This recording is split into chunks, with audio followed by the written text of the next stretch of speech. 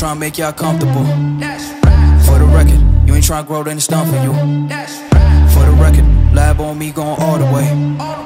For the record, ain't trying to link, no time to waste. For the record, for the record, for the record, for the record, for the record, for the record. Been a little too nice for y'all. Now I gotta up price on y'all. Snake eyes on dice for y'all. Shoulders on ice for y'all. A6 all the hay. I woke in the bar today. Got lost in the ball and A's. I'm flipping the bars, I'm flipping the. Alright, what's up, Rap Gang? So back at it again. Upgraded the camera, so hopefully I'm looking a little bit better. As you guys saw, my Sony took a nosedive and broke, so I got a Canon G7X. So there's the new babe. Goal today is to start installing some of the parts that I bought for it. There's some things that I think kind of just need to be upgraded on the G4, and some things that I just kind of want to do for myself, try them out, and show them off to you guys. So first things first, as you can see, I got some CFR Boondocker 2.0 bars. I got them in, they call it blood red. I think it's going to match the lava red on the suspension arms pretty well. I got a set of CFR Nux risers. These are a 4-inch riser. The reason I did that, this is a 7/8 inch set of bars and risers, so the 1.1/8 CFR Boondocker bars won't fit in the FAR riser. I did kind of have an idea. I just grabbed these off Amazon. These are an adapter. They're definitely meant more for like motocross, but I'm curious if they'll fit on the FAR riser, and if they will, that could actually make it so you could still run it. But if not, I'll obviously run the Nux risers, and I kind of wanted to just run those anyway, so now I'll get digging into it. The biggest reason I want to swap out from the FAR riser, I've just ridden sleds with them, so there's not really like a ton for me to talk about. For like a ride, I could obviously share some quick thoughts with like positioning on it, but I've ridden the G4s at demo rides with them, and I just figured I've always wanted to kind of try a new aftermarket set of bars. I've never done the swap before, so this will be a good lesson just to kind of show you guys how difficult it is. So first things first, I'm gonna take the bars off the FAR riser and see if the adapter actually fits it. It'll actually be a little bit of a rise too, so if you're not interested in the 1.7 inch rise that the FAR is, this is kind of a little bit shorter. I think it's only an inch overall, but I'll measure it. Yeah, we'll see how it works.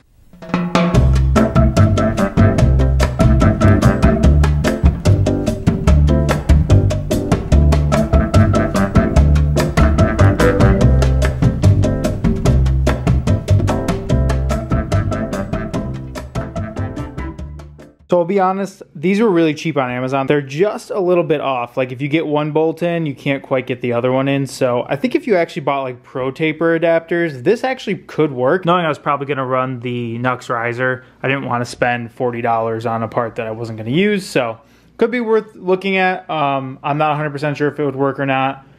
This doesn't, so I won't give you guys the link to it. But it was only $11, so I didn't lose too much on buying it. All right, so I put one of the clamps back on just to hold the bars in place, and now I'm going to take the grips off, and then after that, we'll be doing the hand warmers. Those got to come off too.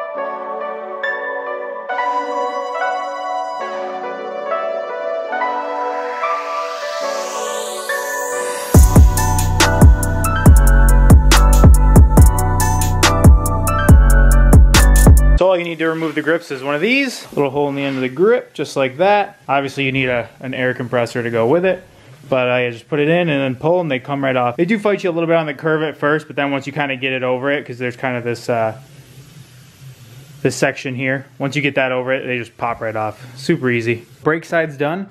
I did have a little trouble with the front side of the switchgear housing. These bottom bolts are recessed really far, so this Husky Torx head I was using, the bits were so far in that the top of the tool was hitting the back of the housing. So I actually just stuffed some cardboard in there, and that was able to give me enough clearance to get it off. And the hand warmer wasn't too bad. It was definitely difficult, but it's pretty cold today, so I'm assuming that's why I had a little extra trouble.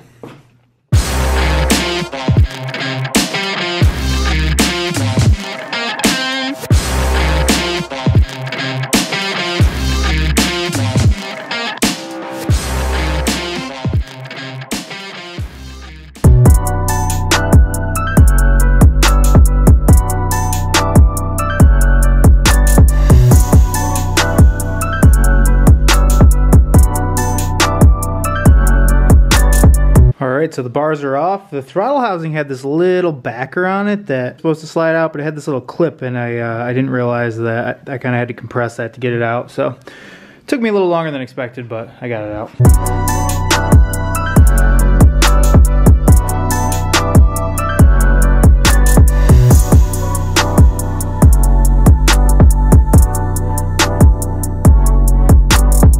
So Skidoo runs the throttle through the riser, so I had to kind of take this bottom black section off in order to get the throttle out. Just seemed easier than taking the actual throttle off, but these are Loctited on with heat, so you got to heat them up in order to get them out. But I only had to take one out, and then it would rotate enough to open up and let me get the throttle out.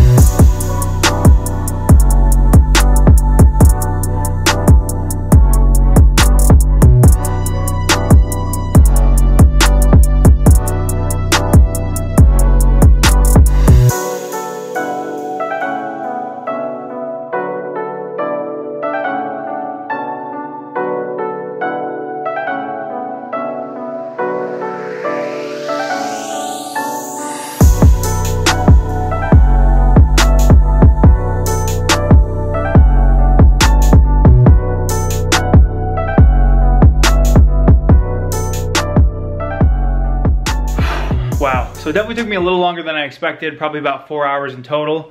Really nothing was actually more difficult than I expected other than getting a lot of the Skidoo parts off the sled. So like with the riser, the throttle was running through it, so I had to take the riser apart. Had a little bit of trouble getting the throttle assembly apart, but you know, that's kind of what happens with these projects. I expected it, I got through it. Here's the finished product. I think it looks pretty sweet. I haven't decided if I'm gonna run the handguards for sure yet, but I threw them back on.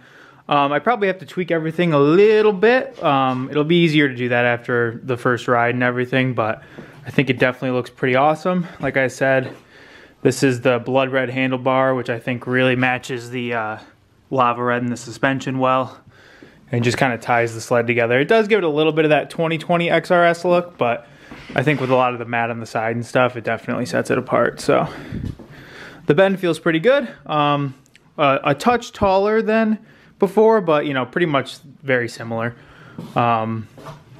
It was more about the looks and just kind of trying something different, and I think I definitely did that.